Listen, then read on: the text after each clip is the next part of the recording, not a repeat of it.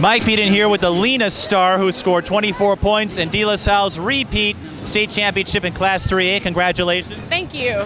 Now, is this an early preview of what we should expect in Georgetown in a couple years? Or? Hopefully, you know, I'm taking it 1 year at a time. I still got 1 more year. We want to come back and do the same thing, hopefully, and take it from there.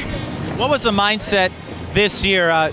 Nothing crazy compared to what happened last year. No major injuries or family emergencies or anything like that. So I guess what was the atmosphere like for the Islanders in 2011-12?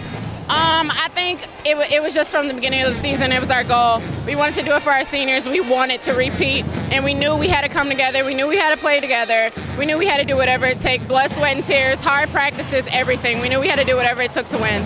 Richfield took the lead briefly in the first half, and then I think you called timeout to get things settled. Was there any doubt or any concern among the Islander team? Not at all. I just gathered my teammates and I told them that we got it. We needed to just calm down, take care of the ball, and it was our game. We knew what we had to do, and we just went out there and did it.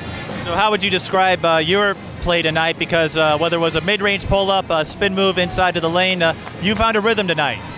Yeah, I wanted to play this game for my great-grandma because she passed away earlier in the week, and the rest of my season was just dedicated to her, and I just wanted to go all out and play with my full heart. And I want to play for my seniors as well because it was the last year. So what does it mean to have a 2-for-4 average here in state tournament titles, total appearances?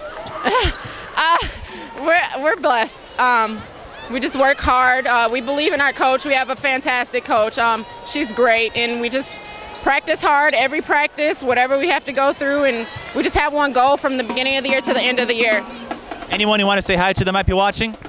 My big sister, Lorea, and just my Nana. Rest in peace, Grandma. I love you. Well, I'm sure there'll be plenty of retweets of congratulatory messages in the hours that lie ahead. Congratulations, Allina. Back-to-back state titles. Go back there and celebrate with your Islanders. Thank you. Allina Starr of DeLaSalle.